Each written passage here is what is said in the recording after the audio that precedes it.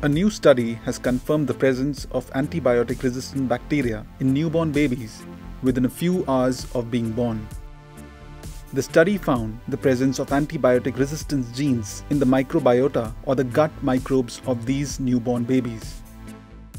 The study confirms that antimicrobial resistance (AMR) may be far more widespread in clinical conditions than was previously reported.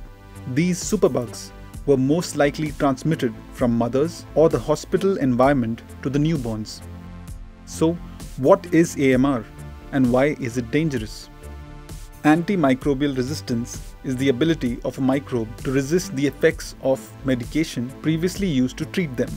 The 7-year-long study is an international effort to investigate AMR's effects on neonatal morbidity, particularly sepsis.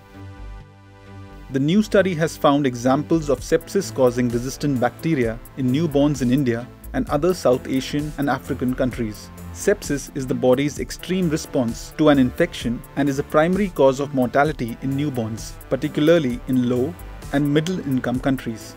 Over 550,000 neonatal deaths are reported every year due to infections. Researchers from Cardiff University and Ineos Oxford Institute looked at the presence of ARGs in gut microbiota of mothers and their babies from hospitals in Bangladesh, Ethiopia, India, Nigeria, Pakistan, Rwanda, and South Africa. The analysts looked at the water, sanitation, hygiene, and prior infections to understand the risk factors and isolated 1,072 types of bacteria. A majority of them were Klebsiella pneumoniae, Escherichia coli, and Enterobacter cloacae. For instance, 18.5% of the sample were positive for BLA-NDM, a gene that encodes New Delhi metallo-beta-lactamase, which protects the bacteria from B-lactam antibiotics. These types of antibiotics include carbenicillin, penicillin G, ticarcillin, ampicillin, nafcillin, cloxacillin, meslocillin, oxacillin, and piperacillin. Further analysis proved that a large number of samples carried genes linked to antibiotic resistance and were found in newborns within hours of birth.